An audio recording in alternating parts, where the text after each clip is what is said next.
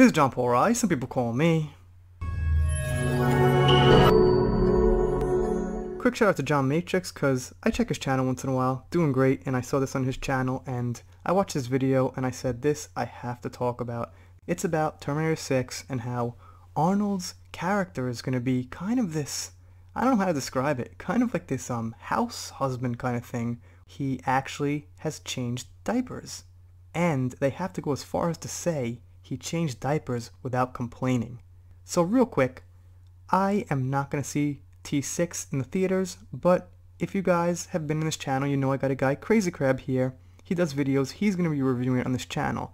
And the reason is, I want to have the review up, but I'm not going to see it. Let's get into the article. Here it is. So the article is called Terminator Dark Fate, Arnold Talks Draperies, What Women Want, Linda's Return, and If He'll Be Back.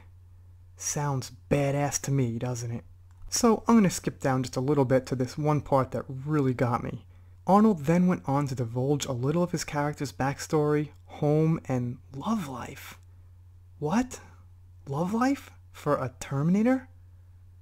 As Carl, Arnold is a completely domesticated man with a wife and a son that he helped raise from the get-go, including changing diapers without complaining. Without complaining.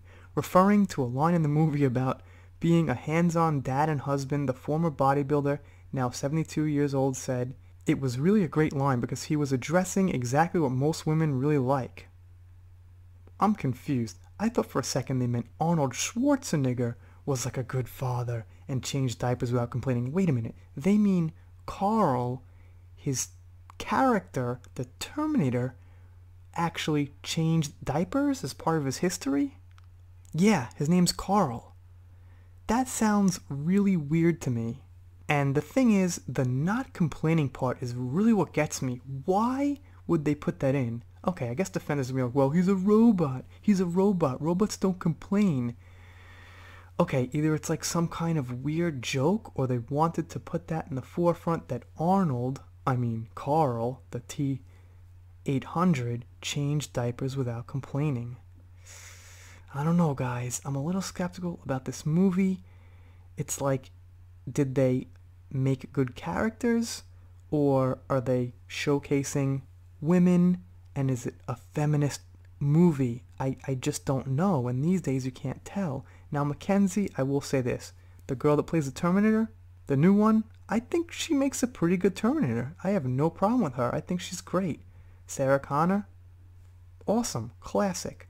But Danny, I don't see why she's taken John's part, and I'm very skeptical to see what happens with John. I think they're going to nix him real quick, and she'll be the new hero, and John's gone. I hope I'm wrong.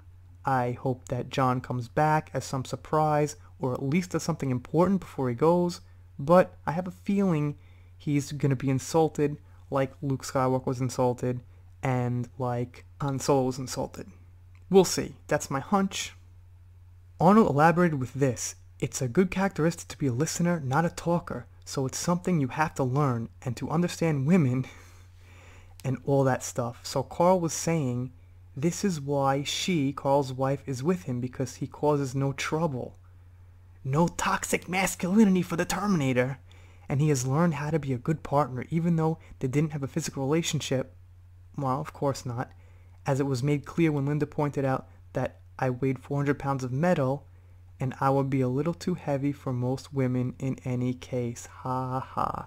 Okay, nothing against Arnold. I mean, he's just, doing the interview, trying to give a couple of laughs or whatever. Goes on to say, "I was absolutely amazed with the kind of shape she got into, how disciplined she was, and how she was able to pull off being the badass woman. For a woman of her age, I thought it was mind-blowing." And yeah, absolutely. I'm sure Linda Hamilton did an awesome job. I'm sure Sarah Connor is great. I'm just skeptical about these new characters, and hearing this news about Arnold changing diapers, being a good husband, listening, is that really the publicity we want for a Terminator movie rated R? I know, maybe I'm going too far, I'm being too hard on these things, but like I said, we don't have a good track record here with movies these days and how they treat the relationships of men and women. So I'm skeptical. Like I said, Crazy Crab will be reviewing it here. I'm looking forward to it. I'll be hearing it, and then you guys will be hearing it like a couple hours after I hear it, so I love to see what he says, and I'm happy I could bring you guys a review on this channel without having to see every movie, because I'm stuck on the house anyway, and that's a different story. Anyway, doing shoutouts, special thanks, things like that.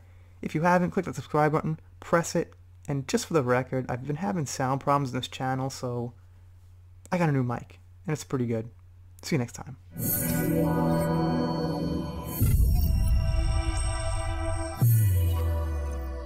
If you are not subscribed to this channel, The Entertainment Hacker, what are you waiting for? Smash that subscribe button now.